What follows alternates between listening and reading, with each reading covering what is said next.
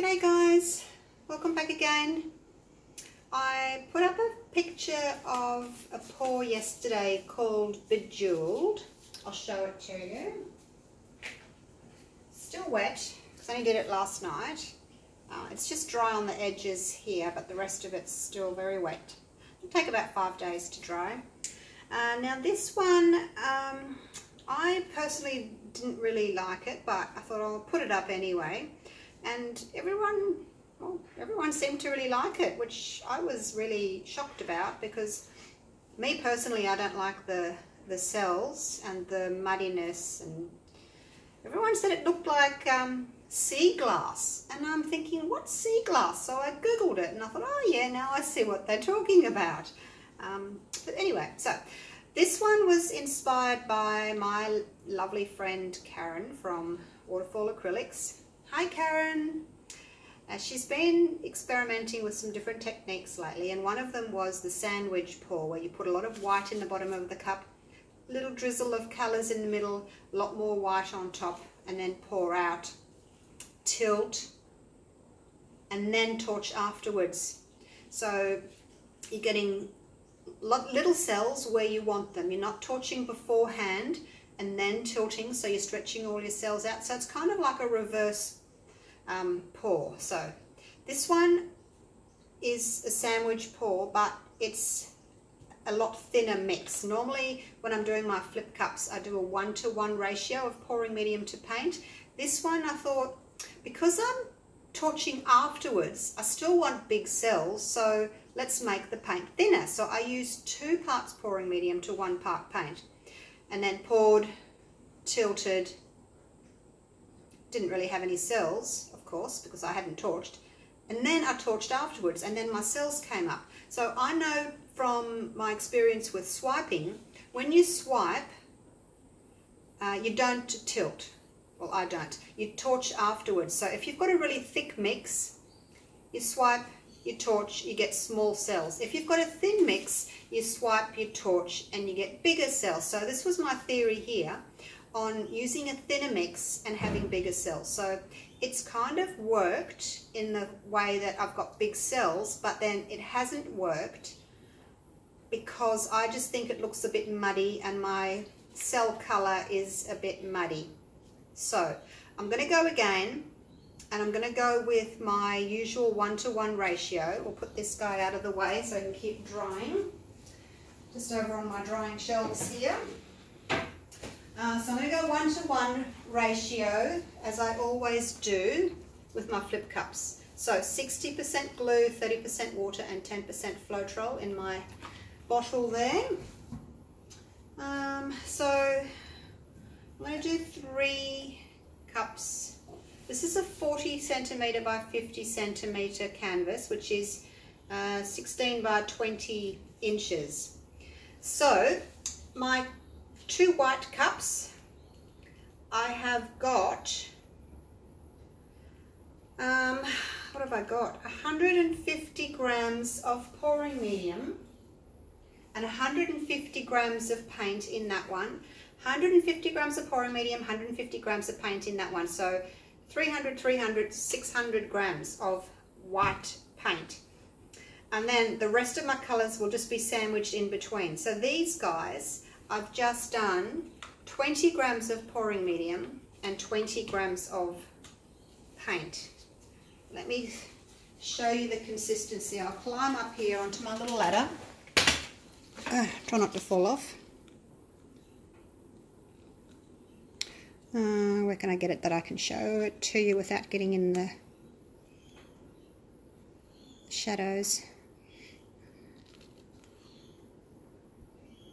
Oops, I'm still in shadows. Fingers are in the way. Can you see the mound? Little mound that it leaves. So that's the consistency that I like to pour with. Leaves a ribbon on top and a little mound. Okay, so that's it. So as I said, 20 grams of pouring medium, 20 grams of paint. Normally, that's only 40 grams. Normally I would only use one drop in that, but because I've still got lots of paint, I've got all this white and I want the cells to be able to come up through, I'm going to put 2 drops in each colour of my treadmill silicone. So 2 drops in each colour, and I will make sure I stir it really well, because once I flip the cups over, I don't want big blobs of silicone to come to the surface, because then I'm going to be stretching those. And you know what happens with a big blob of silicone that you stretch? It turns into a horrible worm. So make sure you stir it really, really well. So I've gone for like beachy Caribbean sort of colours. Caribbean sunset. I've got a little bit of this. This is what I call shrimp. Made this myself. It's a very light sort of a terracotta sort of a colour. I guess you'd call it terracotta. Shrimp is what it's called. And my navy. Actually, I should tell you that these have all got 20 grams of pouring medium and 20 grams of paint. These 2 here, which I really like together, and I've put them together, 30 grams of pouring medium, 30 grams of paint, so a little bit of extra of those 2. Okay, let's do it. So, obviously a lot of white paint. Let's just put, so I need to use 1/3 of this in my first layer, and then I've got another 1/3 for my second layer. And I'm doing them in 2 separate cups, because when I did one of these previously when I was just practicing, I only had 1 big cup of white, and I used so much of it in the first layer that I didn't have enough left for my second layer. So that's why I'm just doing 2 cups. We don't need such big cups actually. Oh well. Smaller cups would have sufficed. Initially I was only going to do 2. That's why I got these big ones out. I was only going to do 2 cups. And then I thought, nah, I'll drag them a bit, because I want those sort of stripy lines. Oh, that's thickened up a bit. Navies do thicken up a bit. Just put a splash of water in that one. Primary colours, the blues, the reds, the yellows, even the dark green, they're so thick. Now a little drizzle. This 40 grams of paint in here has to go across all 3 cups. So it needs to spread across all of them. So I only made up enough. I worked it all out, I calculated it. I know I'm a bit pedantic like that, isn't it? I didn't want to make too much paint and then be tempted to use it all, because I only want a little bit of paint. So someone's tooting their horn outside. What is going on? So I've gone the dark blue and now the light. I can put a little bit more of that, because as I said, I made a bit more of that.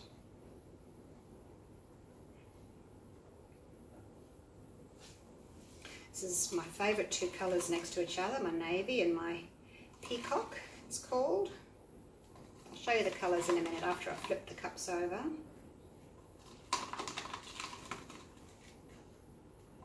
So I had a really good pouring weekend. Today's Monday. I don't tend to work Mondays. Mondays tend to be a little bit quiet in the day ward where I'm working in the hospital, so I had a long weekend. Saturday, Sunday, Monday off. Saturday I had a pouring workshop, which was great fun. And everyone did a variation of a ring pour. Some did wandering pours, some did jiggle pours, some just did one big ring in the middle.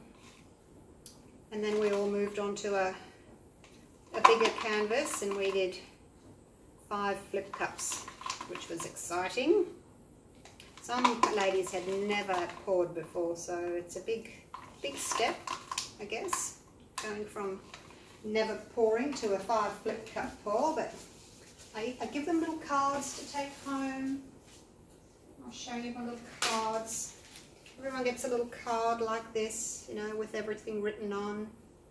What the pouring medium is, what the ratios are, how much paint you need for the size canvas you're using. I'm going to change that order with the dark next to that. Will I? Yes, why not? Yeah, so I've got that at home to refer to when they get home, because there's a lot of information to take in when you're in a pouring workshop. It's nice to give everyone a little card to take home. Saves everyone making notes, although I do supply pens and papers if people want to make notes.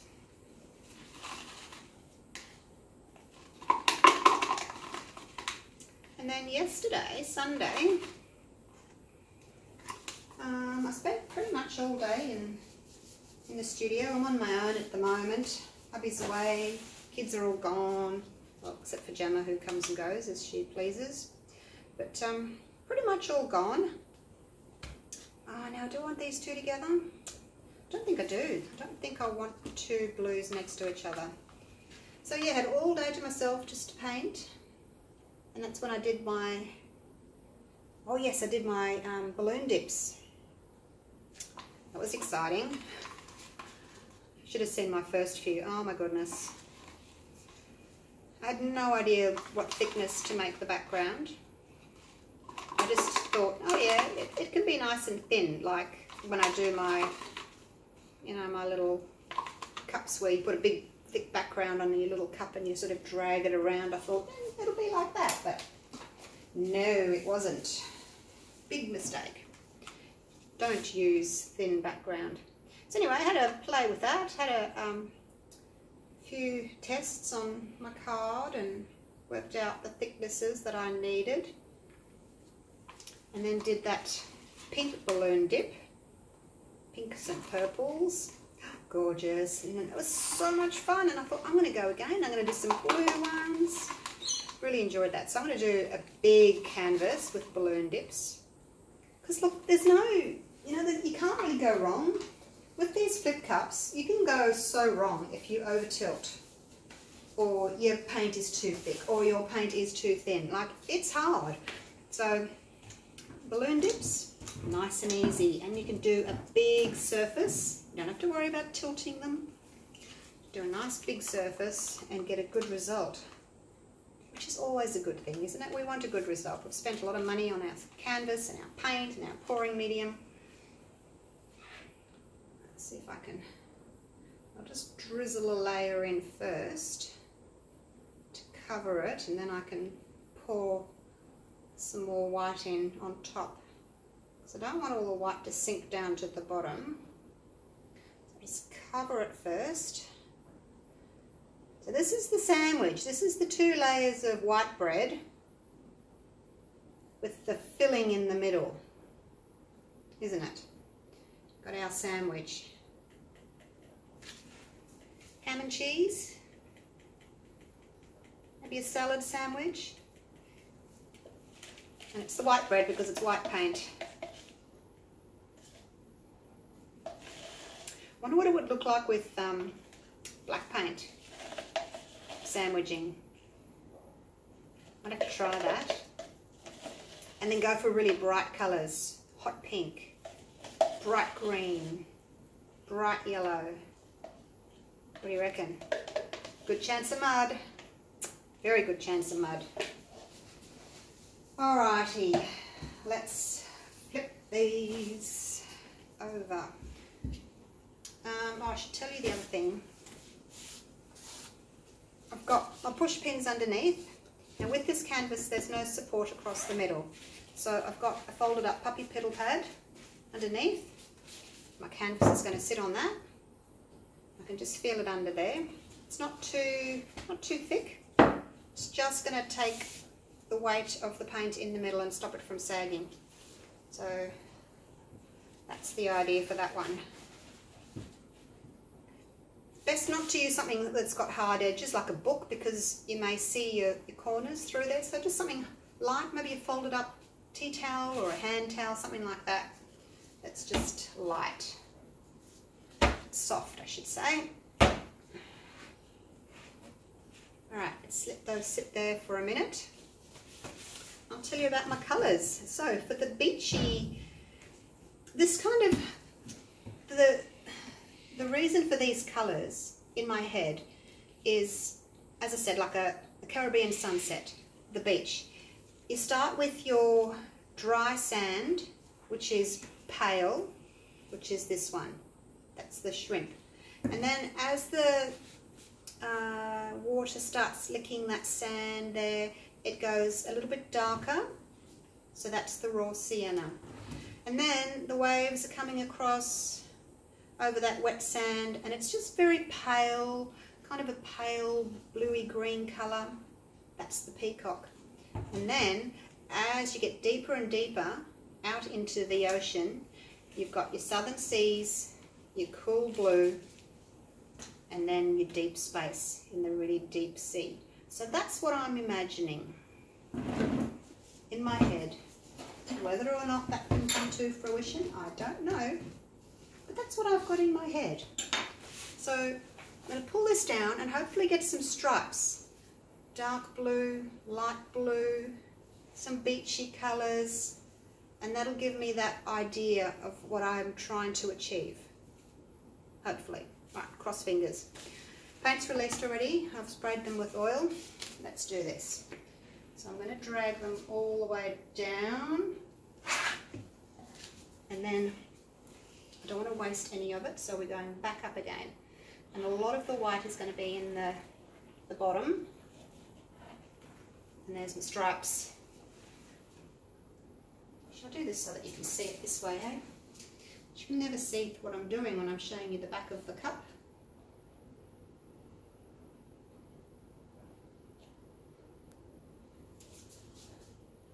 That's about it for now. One of my other cups I'll finish that corner with. Alright, so these are looking good so far. Oh, I'm so tempted to torch them. I've got cells already. Don't torch. I might even forget and torch. No, I won't. Right, let's do this one. Ooh, gorgeous. Whoops, can't reach next to the cup. There we go. Now this one I'm going to have to go backwards.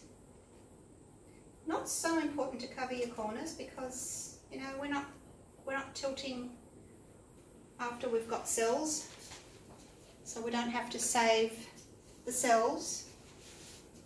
If that makes sense. Come on, peach. Where's the peach?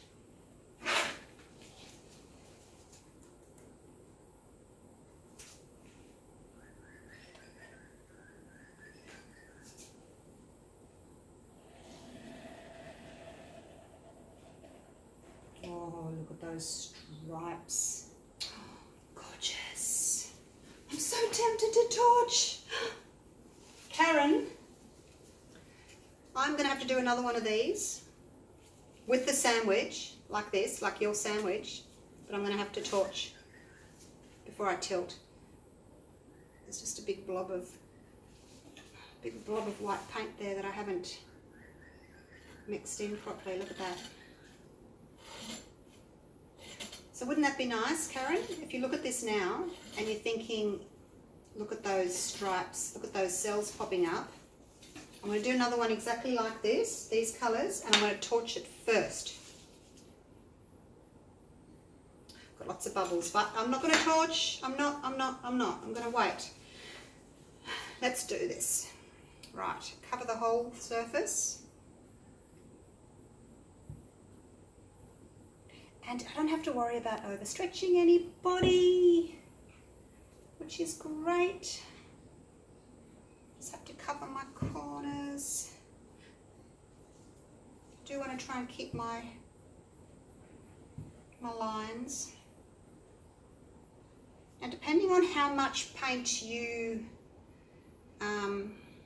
tip off, will also determine how big your cells are going to be. So if you really stretch this out, what's on here, and you push it all off the sides and only leave a little bit on, you've got less paint on here, your cells are going to be smaller. Whereas if you leave a lot of paint on the surface, your cells, in theory, should be bigger. I'm going to bring the paint back to the center. It's about here, so I want it to go that way. It's all about centering my paints. To go over the edge, just over. Don't know about that wriggle. Let's see if I can get some of that wriggle off the top there. No, I think I'll just leave it for now. I can just go straight down later on if I want to. Let's turn around. Make sure that this pedal pad's in the middle still. Okay. So that looks like what I had in my head.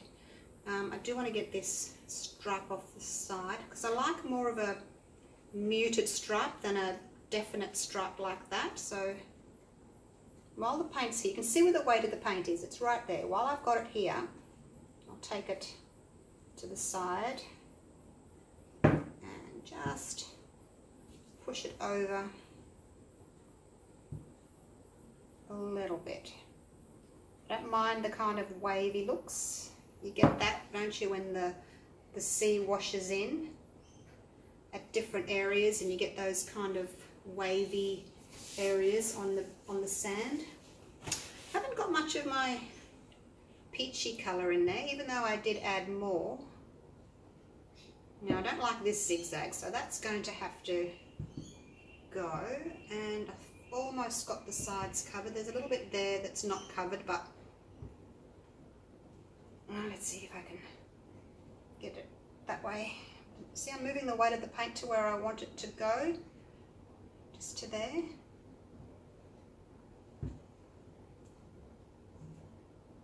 And over and back again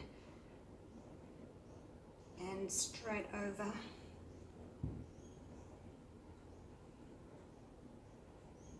Okay, I don't mind that little bit of a wriggle there, that's okay, I can deal with that. I can straighten up the rest of it.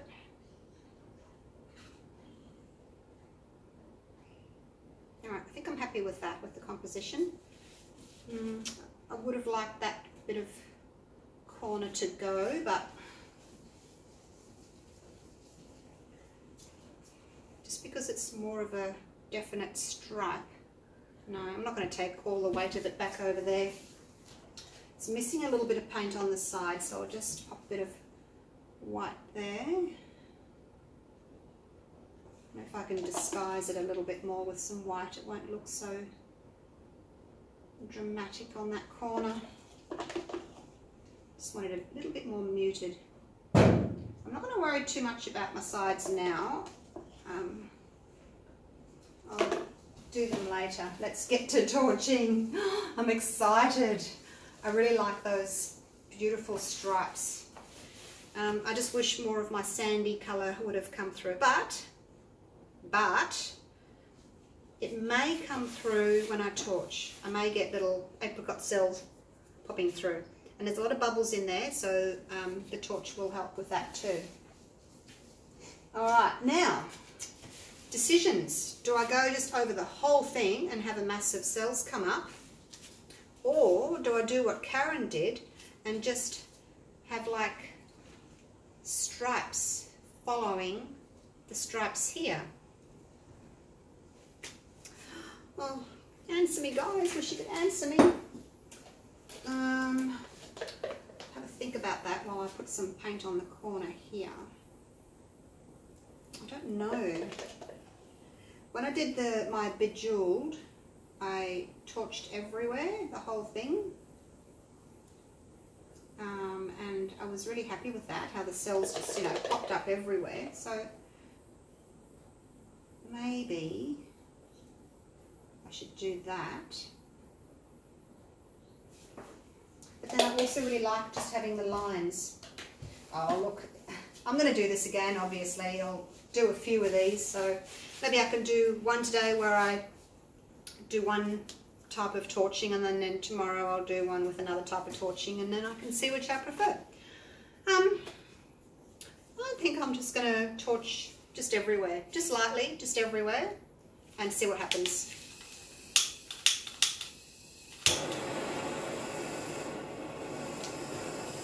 So I'm just going to go up and down, up and down, up and down, and then just wait, wait, and see what happens. It's got a lot of action here. I probably got closer here, didn't I? It was closer to me, I probably got closer. All right, let's go again. Up, down, up, down. I won't do that corner again.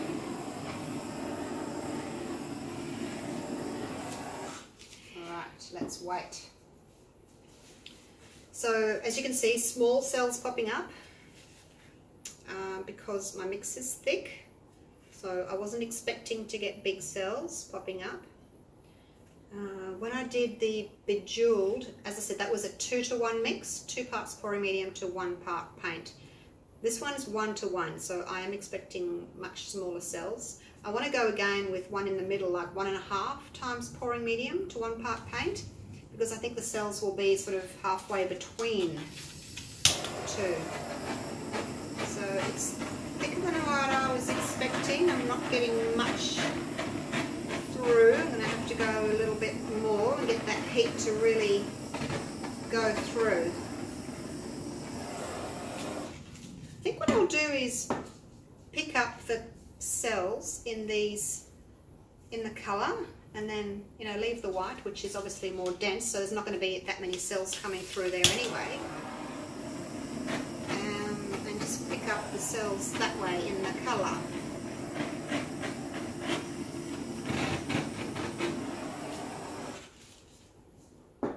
So I'm not really getting much in the way of the peachy coloured cells coming through, which I would have liked more of those, which is a shame. So if you want to, you know, stretch these out a little bit, you could tilt a bit and stretch them out if you were so inclined. For the purpose of this though, I'm not going to. Let's see if I can get some more cells through here.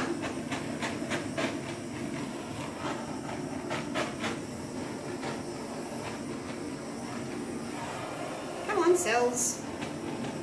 You usually pop up so easily. Now where are you when I want you?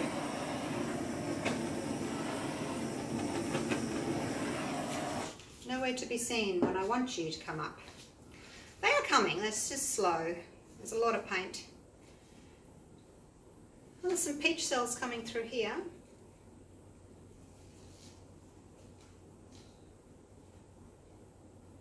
What I could possibly do is make my white slightly thinner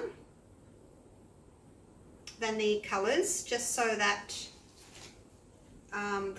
the cells which have got the, well, the colours that have got the oil in can come through the white. But I like the dramatic white stripes. It's kind of like the froth, isn't it, on the waves, that foamy froth.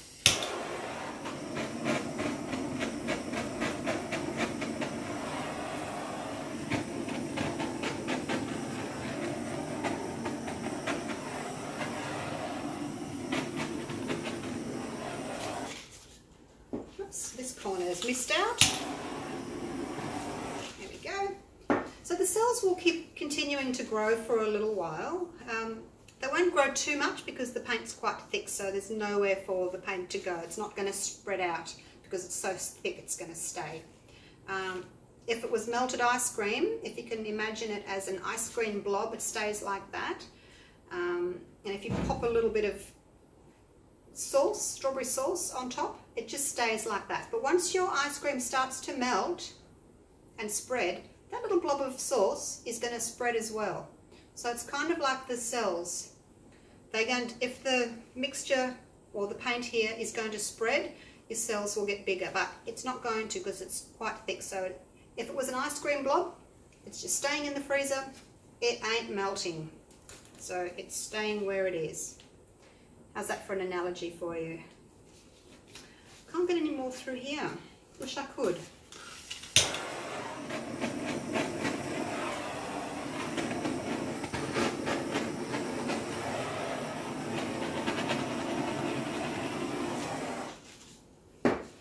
So this is what I really, really wanted. This beachy colour going into that pale water. And then you've got the froth there of the waves licking against it. Haven't got that much of it. Probably need to add more next time. Okay, last little torch and I'll take you in for a close-up. I don't think I'm going to get anything else through at the moment. I think that's probably it.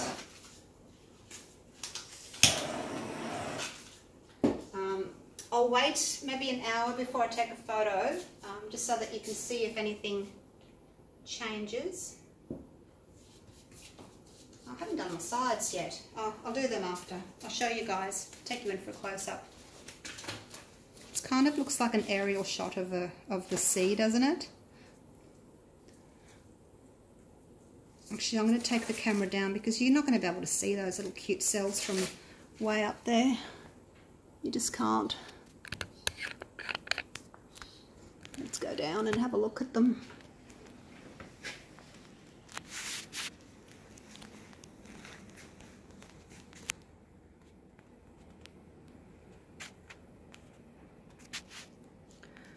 There she is. Okay, let's start down here. Go away, light. Can't get rid of that light, it's above me. There we go, get rid of it there. So really pretty cells. Multicolored cells. Not a lot of colours in them. The colours that I've chosen are pretty much all opaques. I think the only semi-transparent was the cool blue. So that's it there, the cool blue. So it's got a few little other colours inside, but most of the colours were opaque, so not going to get a big variety of cell colours inside each other. This pale turquoise here against the white's beautiful, isn't it? How gorgeous is that?